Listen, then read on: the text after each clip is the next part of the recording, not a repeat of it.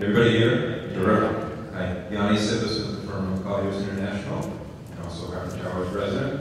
It's wonderful to be here, and I'm joined by Lee Kozel, who's a trustee in Tower One and the co-chair of the real estate committee at Harper Towers. So thanks very much, everybody, for joining us. It's a pleasure to be here. What we'd like to do this evening, this afternoon, is talk a little bit about the history of Harper Towers. We'll walk through some of the existing conditions at Harper Towers. We'll speak to the planning context in which we consider the future of the Harper Towers property. We'll highlight some opportunities for improvement through a little bit of a virtual walk around, although I'm sure you're all very familiar. We'll speak briefly about some conceptual plans and wrap up by talking about some challenges for the future that face not only Harper Towers, but many property owners along the waterfront, as have been highlighted. With respect to the project team, just to sort of introduce the Harper Towers complement, in addition to our 1,200 residents, the owners of the property, the condominium trust, the property manager is Barkin, I think the GM Hugh Schaefer is here. We're the development advisor. Tom Palmer Communications provides communications and strategic advice to the trustees on certain matters. Principal Bell's legal counsel, Diane Rubin's here. Halverson is our landscape architect, and we'll show you some of their work shortly.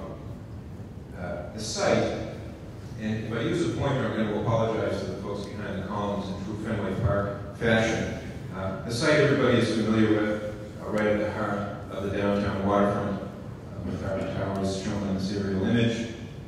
The history is fascinating, and this image is from the late 1920s. It just shows that Boston was very, actually, I take it back, it's from 1930. Boston was very late to the skyscraper game, but the tallest building in the city being the 1915 Custom House Tower.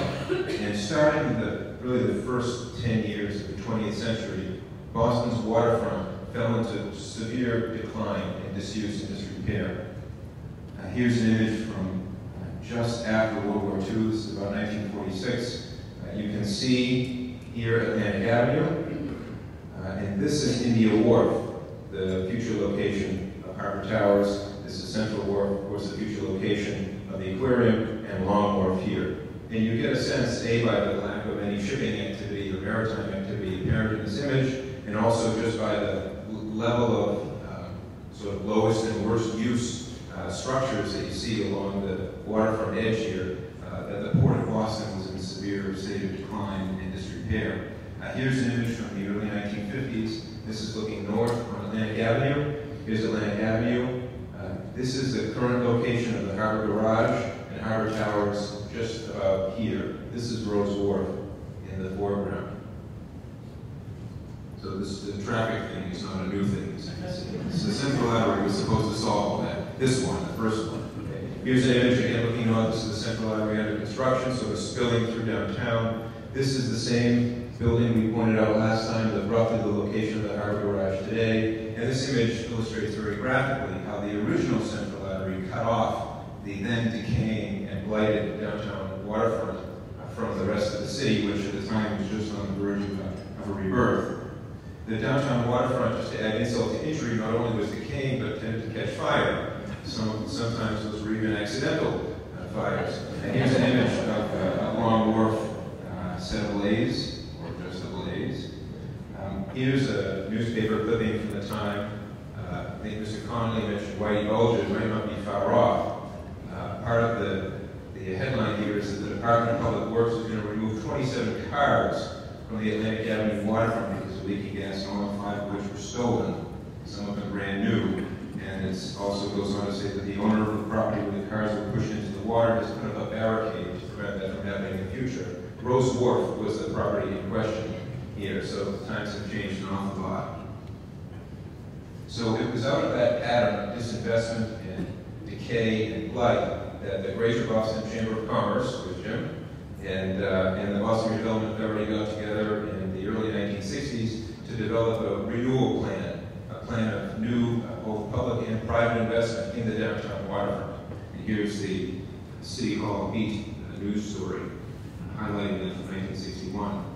And working together, those organizations, along with a variety of other constituencies, property owners up and down the waterfront, developed a very bold new vision for what was then a heavily decaying and downtrodden section of the city of Boston, really under the heading of the sort of 1960s big plan theory, the urban renewal theory. And this was the vision. This was the bold new $100 million vision for the downtown waterfront. Here's the shiny new Central Artery, devoid of traffic. Here's the Long Wharf with what eventually became the Long Wharf Marriott, as we talked about at the last meeting. The aquarium is shown here in a somewhat different fashion. And then what the area that was eventually to become Harbor Towers is shown here. This is from the early mid-1960s. The BRA put out a call for private investors to show up and make the kind of investment and sponsor the type of development that was shown on the slide. There weren't any takers. But eventually, with some cajoling, Ted Berenson, the developer from that era, showed up and said, have we got a deal for you?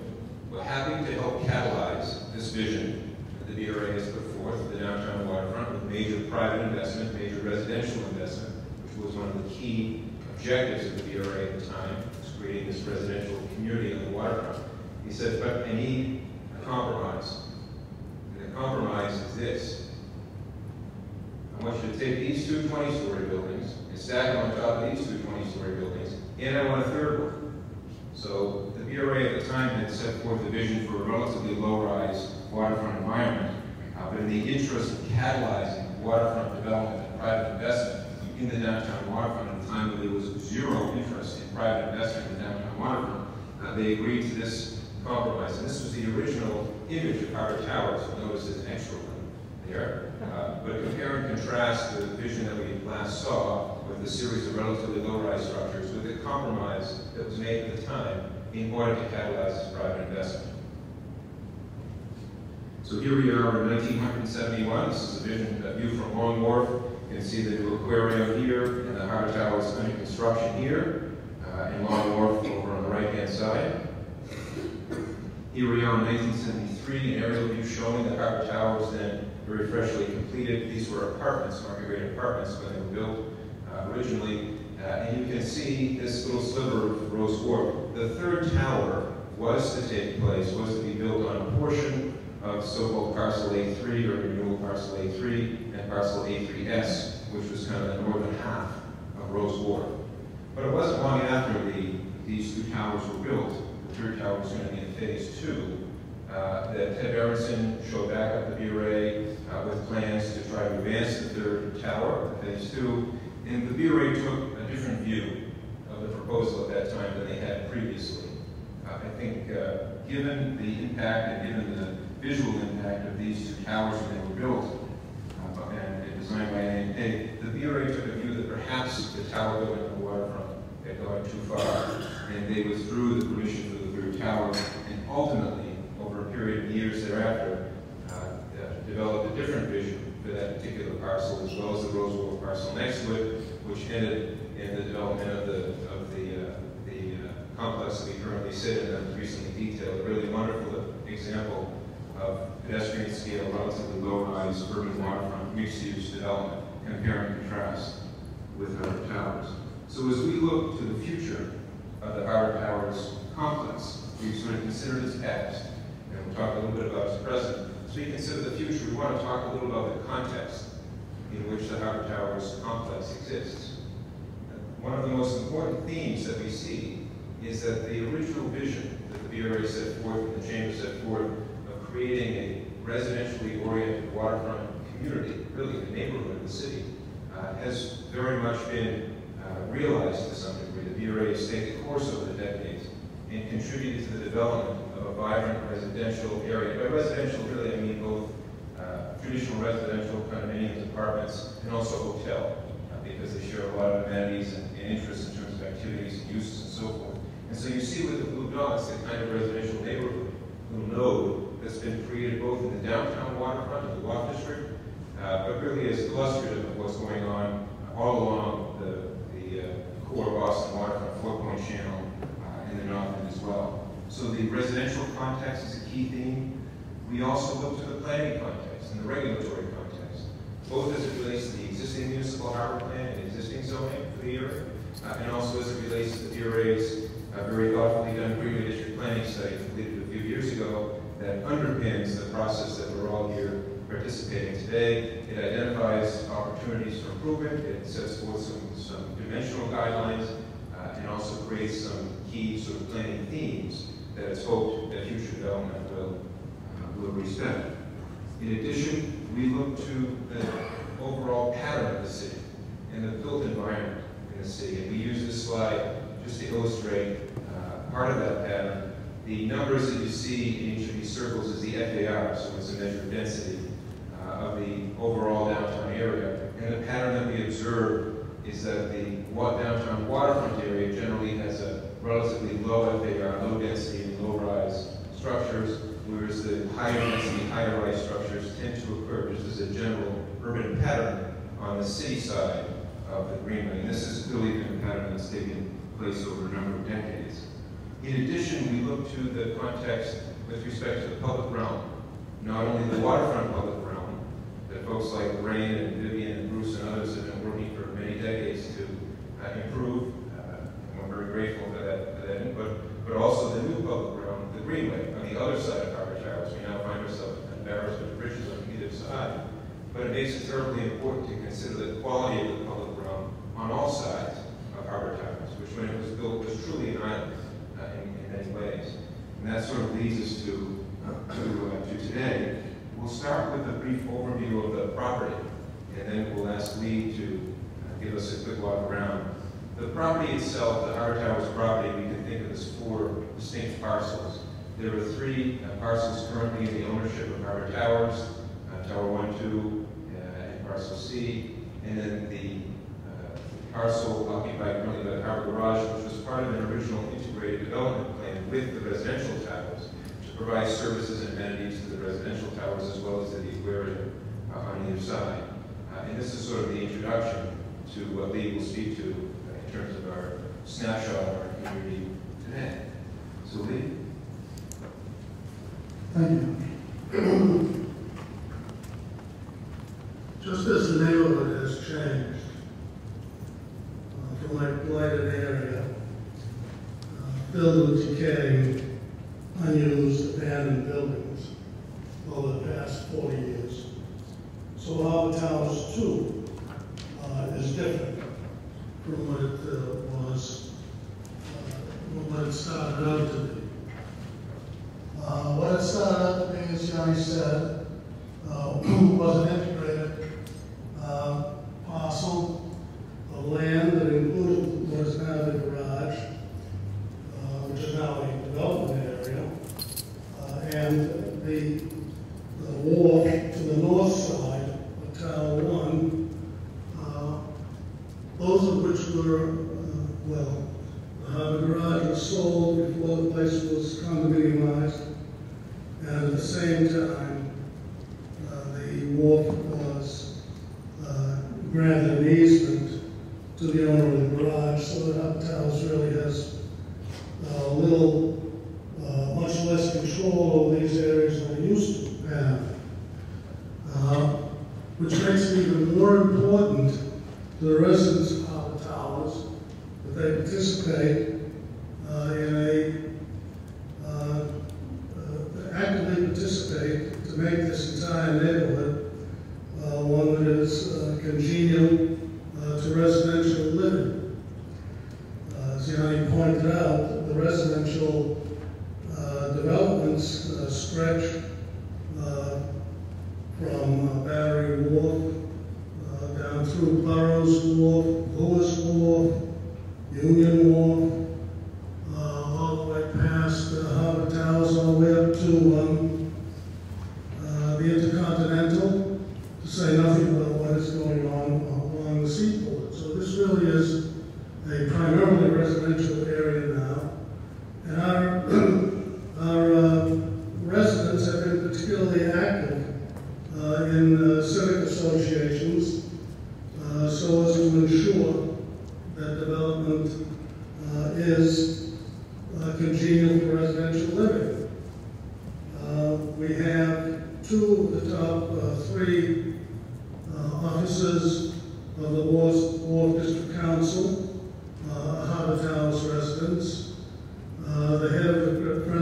Christopher Columbus Park, is a Harbor Tower resident.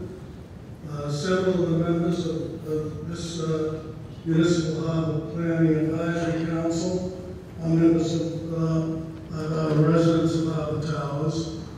And we have been very active with the Greenway Harbor Association and the Harbor Island the Council as well. I should say that at this point that it is important to understand, in terms of future development, the policy of Harbor Towers. It should not be, as it frequently is, including last week's article, an article in the Globe last week, it should not be suggested or inferred that Harbor Towers is knee-jerk anti-development. That is totally wrong. We are pro-development. We understand that the garage will be developed and other areas will be developed. We understand and support the Greenway District Planning guidelines in general, but also understand these were set forth basically in a vacuum without any specific proposal before them. And if a proposal comes before them that requires a modification of these guidelines, we will examine, we will be receptive to that proposal and examine it based upon the criteria of whether it proposes something that is beneficial to the area, beneficial to the city, and beneficial to Harbor Towers.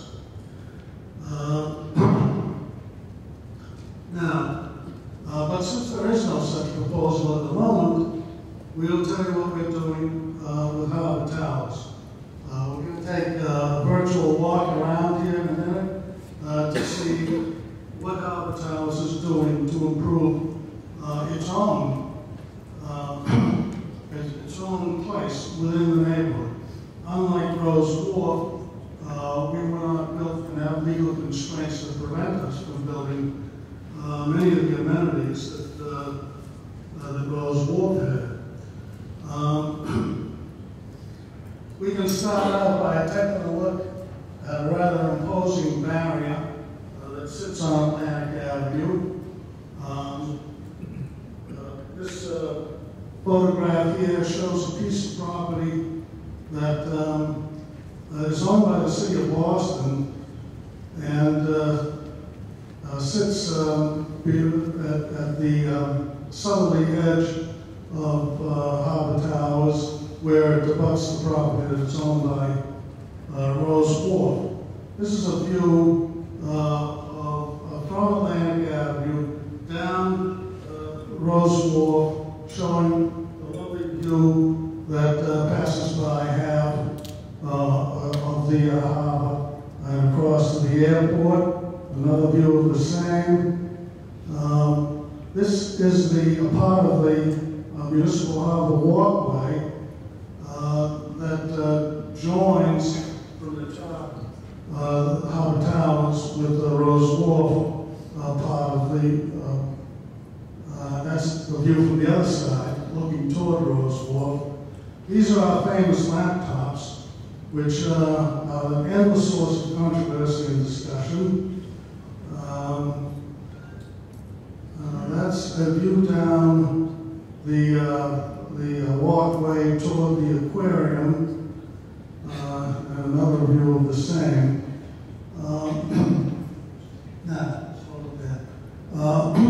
We will, in the next year, be spending a couple $1 million to refurbish the balcony railings, which have been replaced sporadically and individually, and create quite a patchwork picture. We're going to put in new balcony railings on all the balconies, so that it will once again take on the uniformity and brutalist style of high-end pay and make the building much more attractive, to say nothing of removing the rust stains.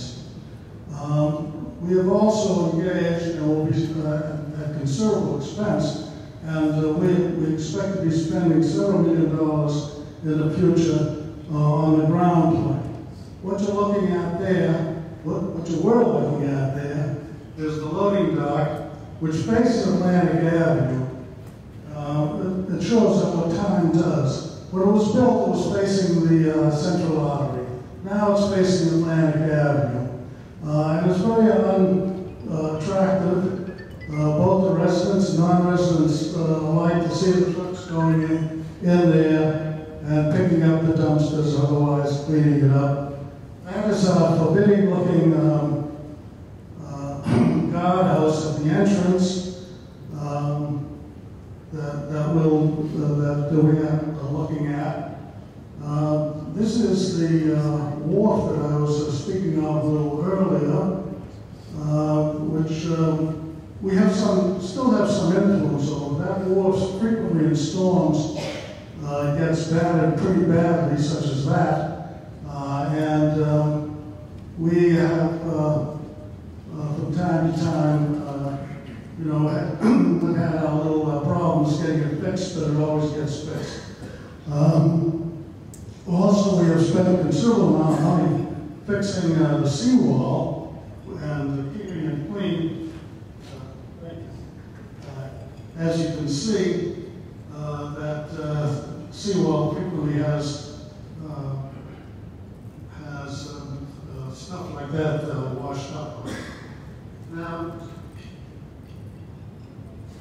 this is a conceptual plan that was drawn up by Halverson, a landscape architect, showing the various areas in the property that are subject to discussion here. You can go, some genius managed to find the time to take this picture looking from Atlantic Avenue down the walkway to Harbor 2, just exactly the moment when there was a truck blocking what I wanted to show you, which was, if that truck weren't there, what you would see is a forbidding looking guardhouse. And what we are planning to do is to replace the guardhouse so that the view you get down here will be comparable to the one we saw a few minutes ago down on the opposite side, on the Rose Wharf side, down past the buildings, onto the harbor and across to the airport. What we're going to end up with is much more plantings such as this in front of Tower 1. And instead of this little patch of land that is owned by the city of Boston, we have initiated discussions with the city of Boston so that we can either buy this or service it. So instead of being used primarily as a relief station for dogs, it can be used for plantings such as what you see in this picture. Now we go back to the area and take a look at what's going to happen next thing. Great, thanks. I'm trying to prognosticate and I'll be very brief. When we look at challenges for the future, Lee outlined some of the concepts that we're thinking about for the property. We see sea level rise, global climate change as a natural challenge, and also the challenge of participating effectively and coming out with a balanced outcome with the comprehensive planning process in the Wharf District and along the downtown waterfront that's currently taking place. So this is a graphic, thanks to Vivian and company for this, which I'm sure many of you have seen and been frightened by. However, although that paints a very dismal picture, even today, during major storm events, this image was taken during Sandy, this is the seawall along the harbor walk. There is a little bit of splashover even today during major storm events, and that has caused the trustees within the past 12 months to make certain repairs and upgrades to the existing seawall, just to help to address existing conditions in terms of new riprap, sealant, and so forth. And here you can also see some of the improved seawall itself. And just to wrap up, we certainly view another challenge for our community in the future, because Talbot Towers does have a long history, and the concept of participating actively and productively and constructively in the broader community here is maybe a little bit new to Talbot Towers. We want to make sure that the outcome of this particular process and other planning processes to follow in the area in terms of zoning represent an appropriate balance between all the various interests in the area, residential and otherwise. And we see that as certainly a challenge, because consensus building in a room like this is challenging, for sure. So we'll end there and take questions. Thank you very much for your attention. Jan and Lee, thank you so much for your presentation, and we're so excited by the opportunities that you're considering regarding the site and how it might evolve over time. Thank you for your presentation. So, do we have any questions for these good folks? Bruce?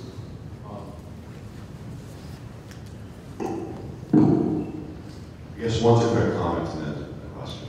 The quick comment is, if you're looking for a way to create a laptop bar that's kind of like the alley bar, I think that there'd be a lot of enthusiasm. And whatever the regulatory obstacles are, we all work out. Thank you, Bruce.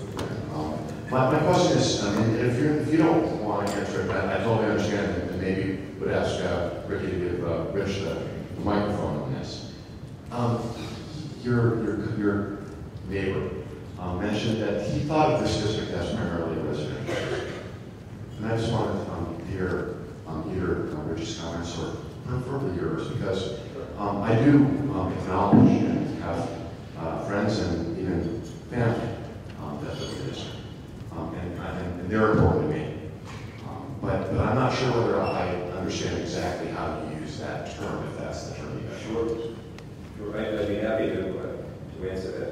When the BRA developed this vision along with the chamber in the early 60s, the vision was truly for a residential enclave on Boston's waterfront. Over time, of course, other uses have been added to that enclave, both civic uses like the aquarium, that was one of the early catalysts, hotel uses, commercial office uses, retail and restaurant uses. But fundamentally, there has been maintained along the waterfront some recognition that it's a neighborhood, it's a residential community.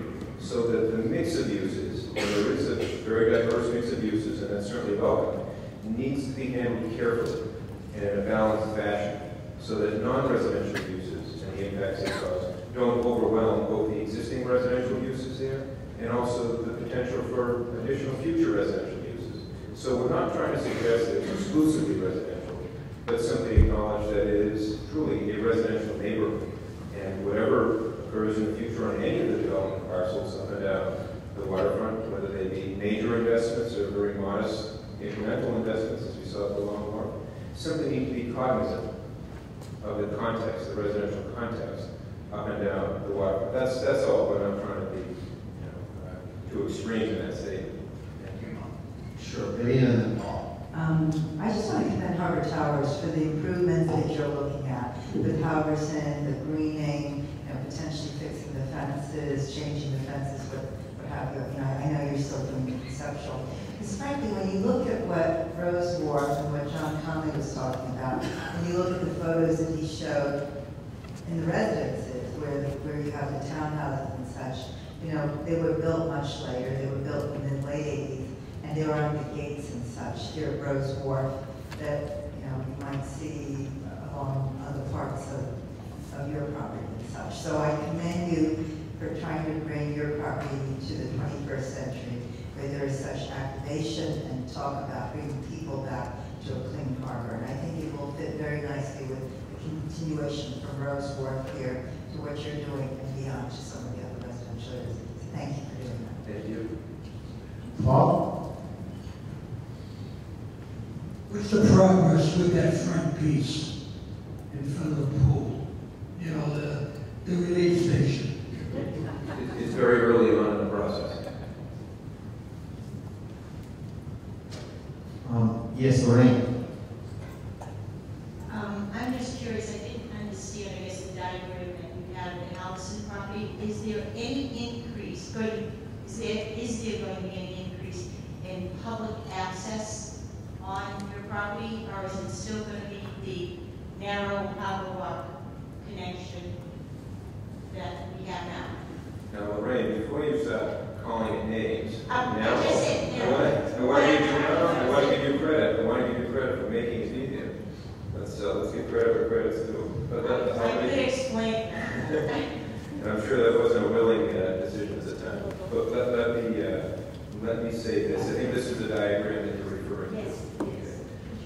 Yes. Sure. In terms of the public's right of access, there are public rights of access, along the edges of the property currently. We don't see a legal change per se. But as a practical matter, the public comes and goes throughout the entire area, sort of walks across the area. And we see the landscape improvements that have been shown today, not so much as improvements for Harbor Towers residents. It certainly beautifies the complex from their perspective, but it's very much a public benefit. And it's improvement to the public realm, whether that's capital P public or lowercase p public. We kind of see that as irrelevant, but that's the current plan. With respect to the Harbor Walk itself, there's no specific plan to widen it. It was done just a couple of years ago. It gets a great deal of use. It would be more commodious for pedestrians if the segways didn't use it as much. We're working on that with our elected officials, but that's the bottom line. So I think we're going to stop here and go to the next presentation. Thank you so much. Thank you very much. Well done.